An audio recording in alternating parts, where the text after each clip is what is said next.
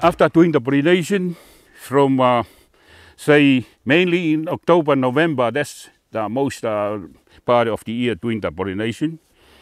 Sometimes up to December and January, but mostly in October and November doing the pollination, and leave it for 7 months.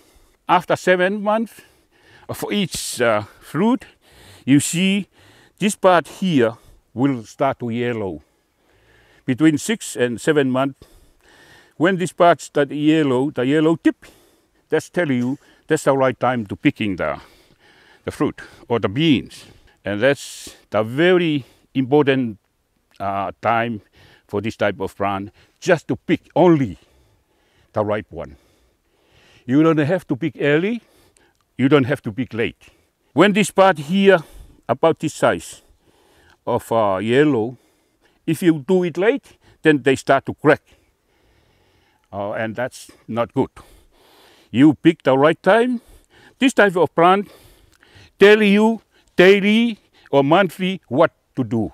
You have no choice. You have to follow the natural type of this plant and what they need. It's not like the other type of plant you do on your own schedule or own monthly calendar. No, this type of plant you have to follow the natural life cycle of this plant. I hope you do understand me. At the month of May, June, July, that's where we're doing the harvesting.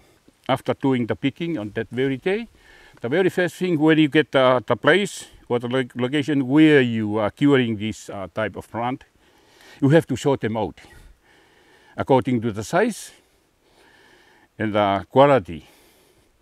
So this type here, say, is over 18 centimeter, so the A grade. And put them according to the size. The size of the vanilla tell you what's the proper temperature of the water when you cook. You put them in the water, because you have to put this in hot water, about 60 degrees to 65. So the shortest one, it should be 60 degrees, the temperature of the water. But this one should be 65 degrees of the water, and leave it there for only 3 minutes. After that, you take the whole lot out and put, say, you can put in a rock or whatever, or plastic, and put in a cooler. Something very sealed, no air, nothing, it's very closed. Put it there, keep it there for 48 hours. After 48 hours, take the whole lot out and start putting in the sun. Put in the sun, say, maybe 18 to 28 days. Then you put them back, put away from the sun, and put it somewhere cool, nice, and keep it there until it's coming to this dry. You see it's fully cured. Then you start to select again. When they cured, fully cured, you looking for the top quality, because some of the this might be split, some bent. To find the top quality one or the A grade, you have to do the final inspection.